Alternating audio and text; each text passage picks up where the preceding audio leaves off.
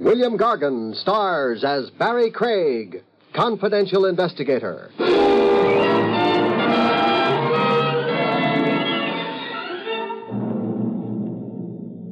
Here a guy called the deep type. It might be more a matter of geography than mentality. How deep is his grave?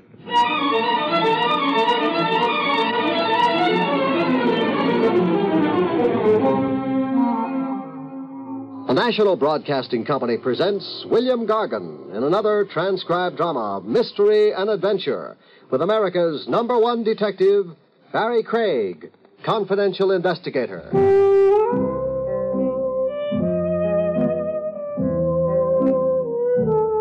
Barrie Craig speaking.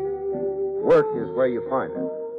When the case of Harry Jarvis fell into my lap, I was 900 miles from home base, motoring south along the Florida highway. My destination, Miami. I wanted to see how horses were treating men at the big winter track.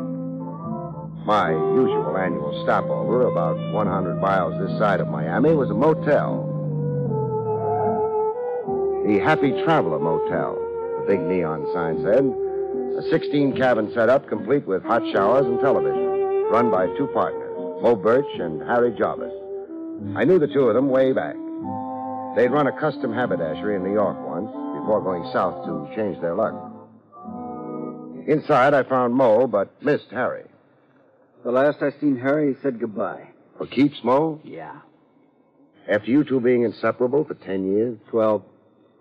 A business partnership's like a marriage. Sooner or later it gets tired, there's a divorce. One way of looking at it. Who saw it first, you or Harry? Harry. You heard the words faithful unto death? Who hasn't? That's me. I'm a sentimental slob, Craig. To change the subject, how's business? You saw my vacancy signs driving in? Yeah. Then tell yourself the answer. Business is lousy. I thought the Happy Traveler Motel was a going concern. It was until Harry demanded his half interest in cash. Oh. The books couldn't liquidate Harry's claim and still balance, huh? Harry put $30,000 in his pocket. There wasn't even enough left to pay the towel and linen service. So where do you go from here? I don't know. You loved Harry. We knew ups and downs. Times were tough, we shared a crust of bread. Times were good, we bought each other down in stickpins. Then what's really got you worried about Harry? Last spring, Harry married a cabaret girl, a Kiki Adams, a singer in a roadhouse. I didn't know that. A homely shrimp like Harry, 44 years old, not a hair on his bald head, taking a young cabaret chicken for a wife. 44 is the dangerous age for men, they say. A crack opens in your head. Yeah, and other things, Craig. The people Harry began to go around with, a bop musician, a hornblower with a crazy name, Bigelow Barrie. And the gangster in the silk suit. Gangster in the silk suit? Tony Saxon. They ran him out of New York. They ran him out of Miami. They ran Tony Saxon out of San Francisco, Seattle, Nevada, and Dubuque. It could only be my imagination, something out of my nervousness for Harry, but the last days before we dissolved partnership, to me, Harry had a frightened look, like he was... Scared for his life? Yeah. And another strange thing. Yeah? He took his money and went. He had a bus ticket for Key West, he said. The bus at 6 o'clock that night. But? I asked the driver the next day, Krogan, the driver. He stops over here to grab a bite and wash up. How did Harry look to him on the bus, I asked. But no Harry. Krogan said Harry never got on that bus. You find it mysterious? What I find more mysterious is that Harry's wife, Kiki Adams, is still right here in town, in the same furnished apartment they rented last spring. Maybe Harry ditched her. Crazy the way he was over her? Impossible. Also, thinking from the angle of the wife, the cash opportunity she grabbed when she married the poor fish Harry. Harry's $30,000 in cash. Exactly. I ask you, would Kiki let a gold mine slip away on a bus? Craig, I need some help. Well, I figured only to stay overnight. Stick around, Craig. Find Harry for me. All right, I'll stay a few days. Try to find out what did happen to him. What cabin have I got? Cabin 4, the best. You get washed up, Craig. Then I'll broil you a steak. Free. On the house.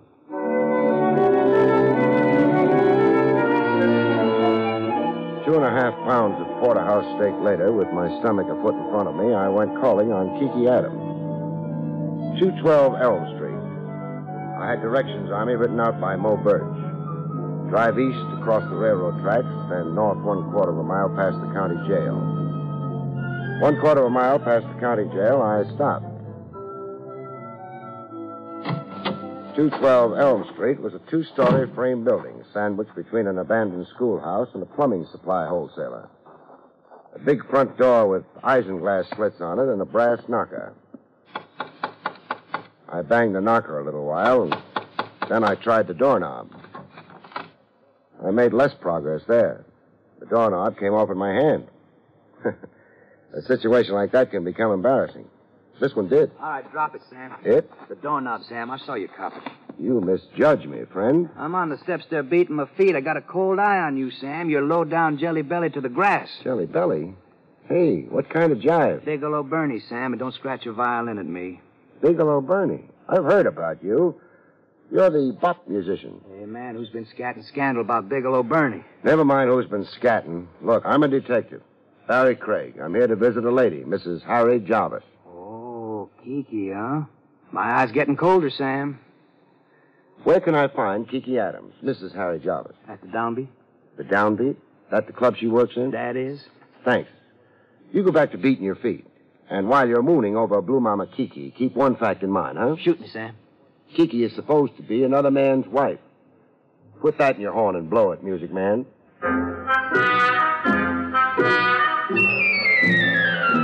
I caught up with Kiki a half hour before her cabaret act commenced.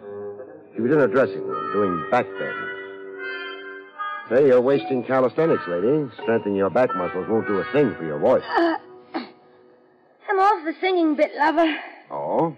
Yeah. Too many canaries around.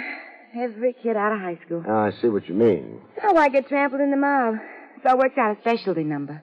Acrobatics, obviously. Well, more than that. I do a back bend while tooting on the sax. See it?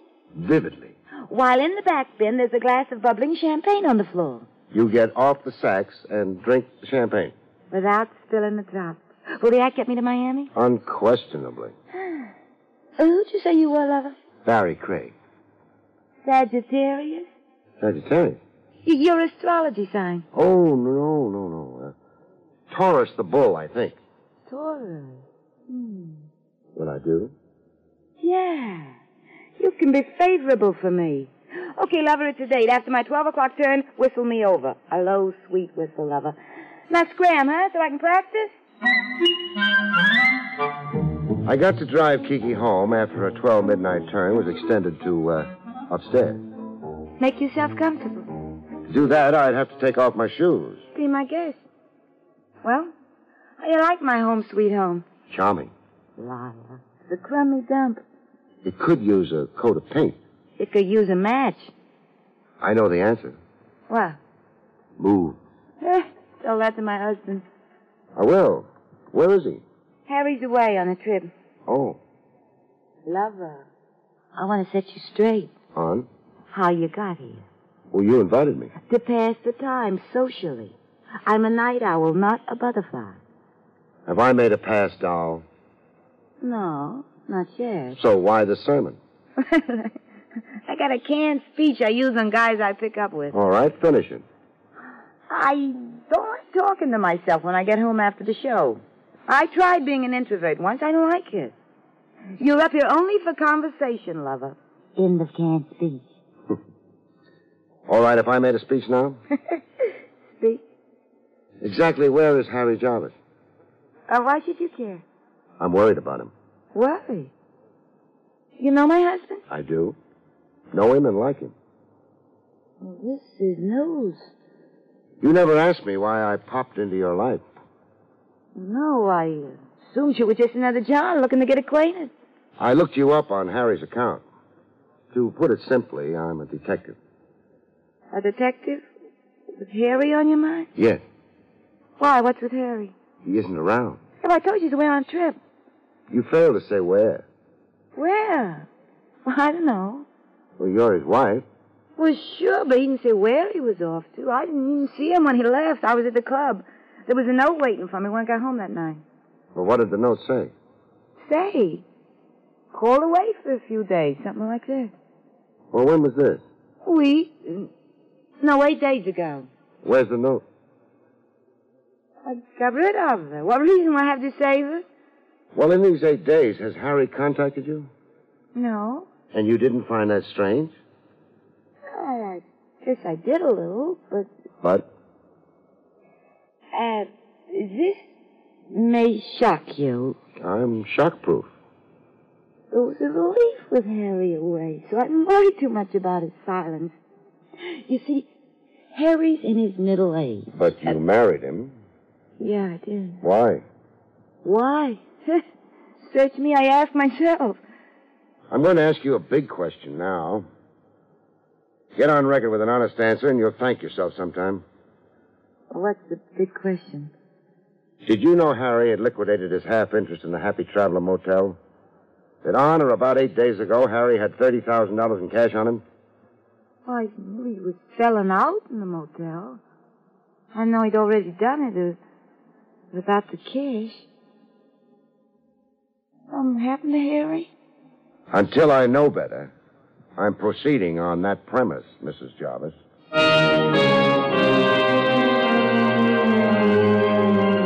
I left Kiki to waste her fragrance on the four walls of the flat.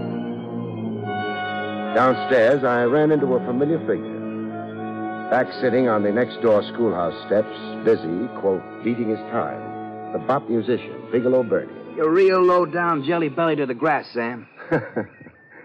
I don't rate the cold eye, Bernie. I did nothing but converse with Kiki upstairs. It's still you and her husband in the field.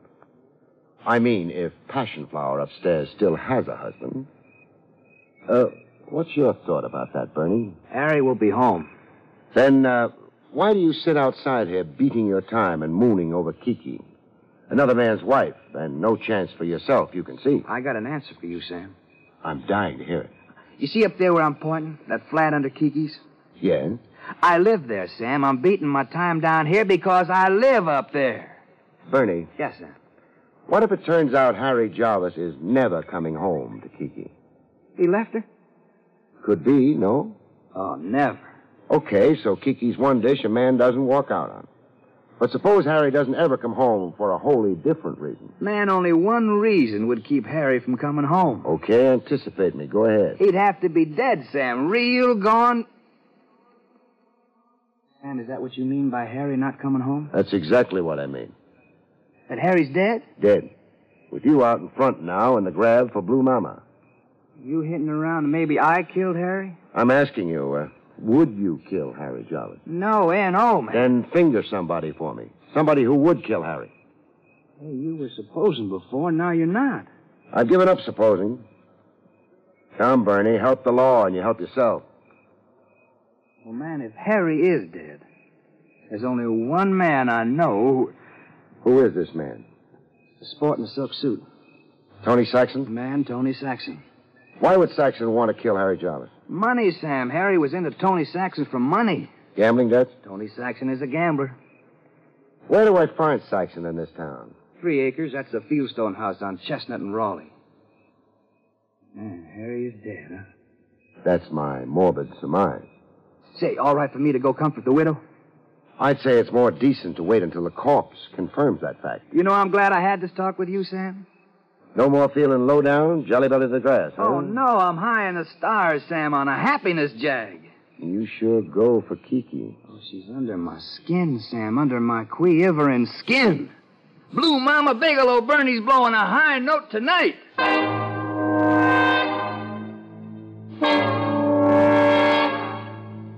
left Bigelow Bernie swinging in the trees and went to look up Tony Saxon. A Fieldstone house. The house was lit up like the people inside it were afraid of the dark. Every room inside, and floodlights outside on the big lawn. To get in, you had to pass through a fence, what looked like an electric fence, to keep prowlers and police at bay. I looked for a buzzer, but couldn't find one for the life of me.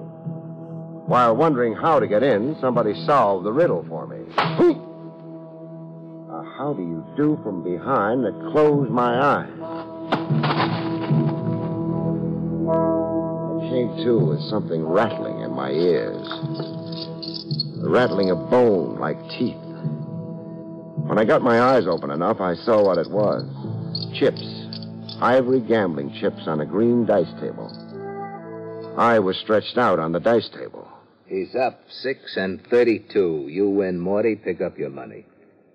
A sport in a black silk suit. Tony Saxon. What's this 6 and 32, mister? The time it took you to come to. We made a bet on it here. Me and Morty and Fatso. A bet on how long I'd be out? I said 10 minutes. Fatso there said 8. Morty's bet was 6 minutes. You were out 6 minutes and 32 seconds on my stopwatch. Morty's bet. Morty there owes me a cut for cooperating. Beat it, boys. But not too far. Beat it just far enough to be able to keep me covered, fellas. We don't shoot fish in barrels, Craig. Then give me a running start if you really want to be sportsmanlike. You got death on the brain, Craig. Craig. You keep calling me Craig. Your name. You know. Your wallet says, so does your police license. Did you restore everything back to my pockets in good order? Everything except your gun. You get that on your way out. Irene in the main foyer. She has your hat and your gun. So tell me. One of the boys, Fatso there, saw you prowling outside. He figured you were a lonesome stick-up casing 3 acres. He tapped you. My head doesn't just feel tapped. What happened to all the lights? Lights? The place was all lit up 6 and 32 ago.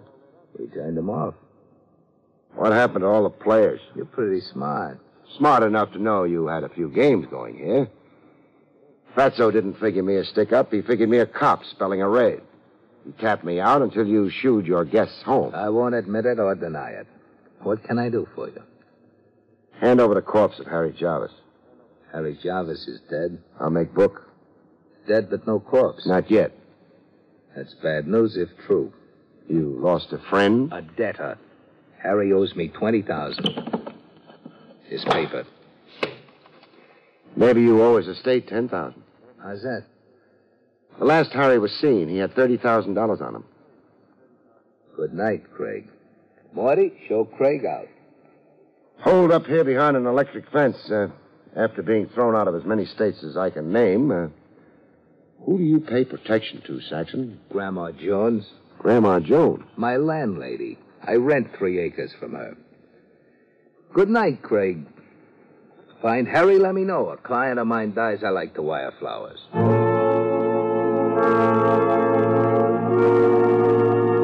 Outside Saxon's fortress wall, I found fresh company. A chap parked in my car, sprawled on the rear seat. He looked dead until he spoke. Don't you be alarmed, friend. You better be alarmed. I'm pointing a gun at you. Well, put it away. My name's Frawley. Bill Frawley. I'm the law here in Northgate. That is all the law they got this side of the county seat. Why don't you put the gun away? When I see the badge. Here it is. See, I was by a spruce across the street a while before, when that Saxton croupier came down on your head. You just watched the show? For now, I'm the law, but I'm peacefully inclined when it comes to Saxton's game. He's the kind of commissioner's problem, and I got my complaint about Saxton up with Commissioner Hawkins right now. Besides, I was standing under that spruce with other things claiming my thoughts. What other things? Harry Jarvis, is he dead? What's your answer to it? Dead. Same conclusion you came to, friend. How do you know? Well, see, I was talking to Bigelow Barrie after you had talked to him. Oh, I see. I got something down at the jailhouse now that kind of proves Harry Jarvis is dead. You have to come see? I do? Let's start it up.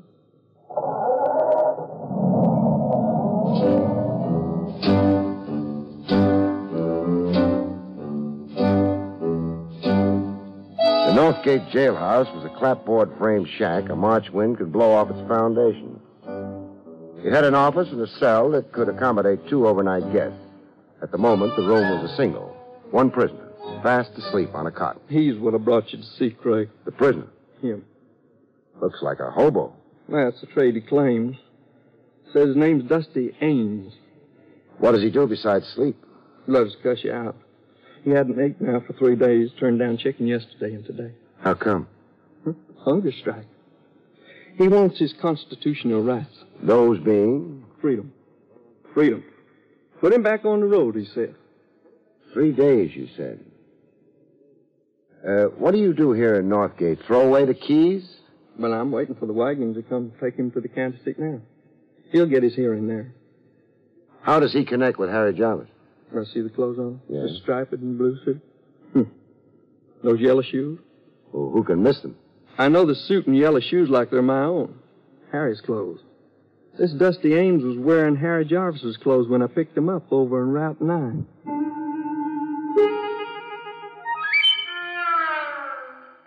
When Dusty Ames came awake, he began to howl. I want my rights. I'm a Federalist.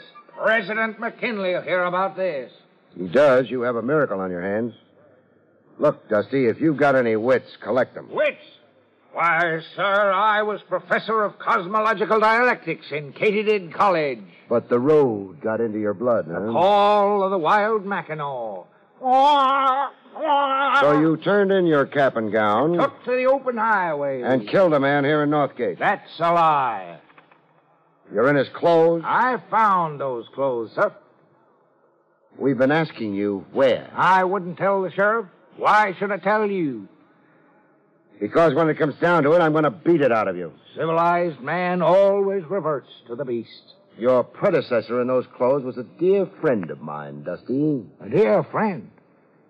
A man's greatest possession in a cold, materialistic world. Sir, I have a poem right here in my pocket, after the fashion of Edgar Guest. I'll read it. No matter where the road may go, I'll always think of dear friend Joe.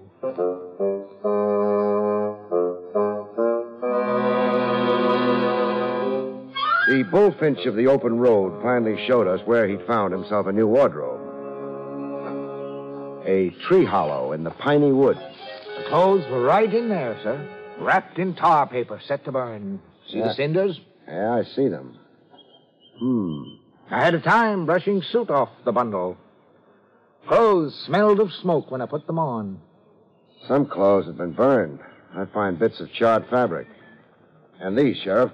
Shirt buttons. Yeah, some clothes had burned, and something stifled the fire. Wind, maybe. Or the fire simply choked. Too much stuff on it, smothering it.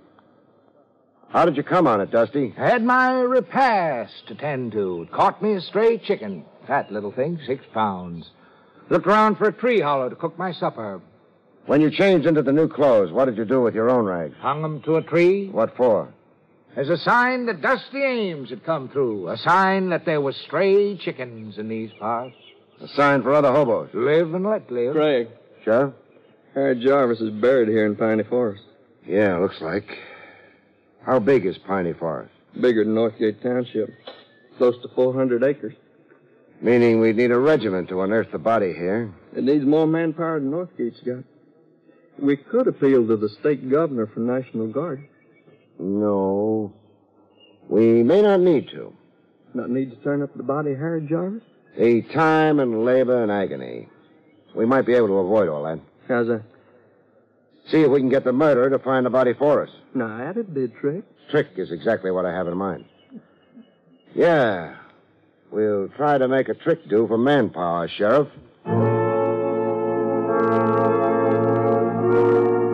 I briefed Sheriff Frawley on what I wanted him to do. I'm to let the word get out that we got ourselves an eyewitness. That your hobo prisoner led on seen the actual murder and burial in Piney Forest. Now, who do I let the word out to? The town elder and the town idiot, just so the news percolates. Just so it reaches Kiki Adams, Tony Saxon, and that bop musician. And Bigelow Bernie. I know what. What? I'll step into that downbeat club and have some beers. You know, ain't nothing like a barroom for loosening a man's tongue. Yeah, you do that. Now, when the word does percolate, I still ain't exactly clear. Our phony eyewitness right off becomes a marked man. The killer, whoever he is, must pull a repeat performance. Kill Dusty Ames, I did. Yes. Oh, the wool around your brain. Well, I still don't see. Dusty Ames is safe in the jailhouse. Safe? A 9-year-old boy can get into your jailhouse, Sheriff. Just provide him with a dime can opener. Besides, you won't make it tough for the killer to get in. I won't? No. Front door unlatched. Just the cell door closed. With Dusty Ames a sitting duck in a cage. The easiest target in the world, a dream pigeon. Now get on it, Sheriff. Sometimes it plays exactly according to script. Sometimes it doesn't. This time it did. I could hear the village chimes when the silhouette appeared at the jail window. Head and shoulders and face with no identity to it in the pitch dark. I was in the office under the desk. A neat hunk of gymnastics, considering my size. It was more than 2 minutes before the killer dared to try the door.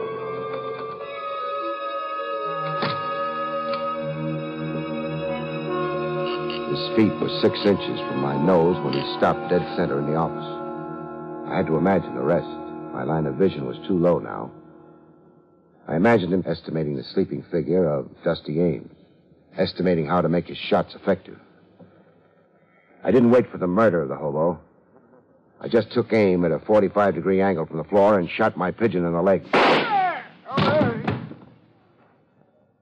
That's your killer. It's time for rejoicing. But I didn't feel that way this time. I only felt like getting drunk. It cut me like a fox playing games with a rabbit. How's your leg, Mo? On fire. Why didn't you aim higher? Mo, why did you ask me to find Harry? I asked you to find Harry to demonstrate to me how safe I was.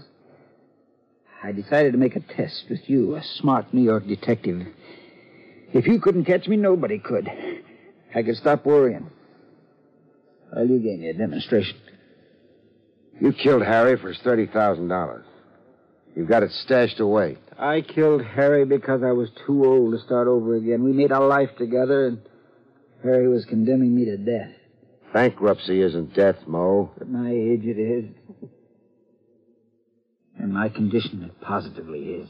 Your condition? Heart, liver, kidneys. Inside, I'm like a bombed-out Berlin. It was no time for me to start all over being young and ambitious. Mo, my thought is you're a little off. No, my friend. Say I'm worn out in the world, that's all. Just say that at 53, I, Mulbert, got so confused I fired a gun at Harry Jarvis. I want to know where you buried him, Mo. Sure. You want to know, and I'll tell you. Right now, I think. Sometimes you take no pleasure in the catch.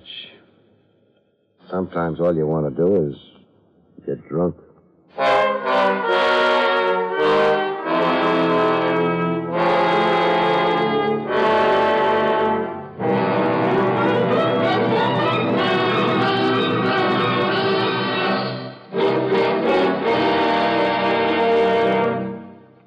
You have been listening to William Gargan in another exciting transcribed mystery drama from the adventures of Barrie Craig, confidential investigator.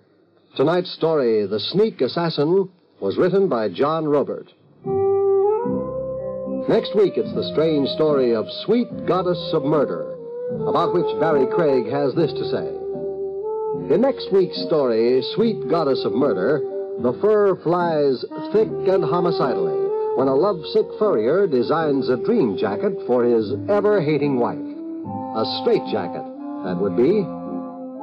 The National Broadcasting Company has just brought you an NBC Radio Network production with William Gargan, starring as Barrie Craig, confidential investigator, directed by Arthur Jacobson. Also heard were Parley Bear, Herb Ellis, Betty Lou Gerson, Marvin Miller, and Joe Cranston. Eddie King speaking.